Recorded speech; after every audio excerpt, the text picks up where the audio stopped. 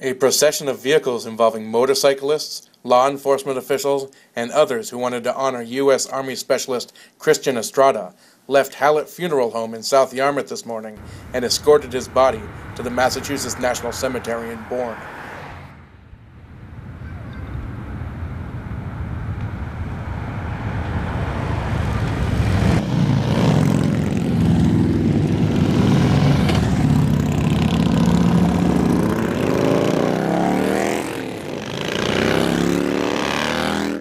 Estrada, a 24-year-old Iraq War veteran, attended Dennis Yarmouth Regional High School and has family on Cape Cod. The former soldier, who suffered from post-traumatic stress disorder, died June 5th in his apartment in Killeen, Texas, of a self-inflicted gunshot wound, according to his family.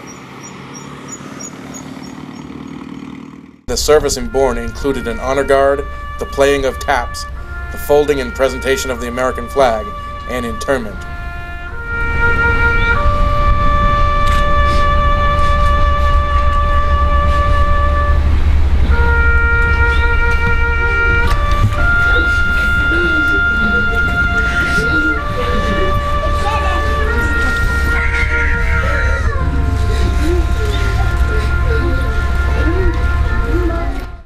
He was very nice with everybody, and I hope that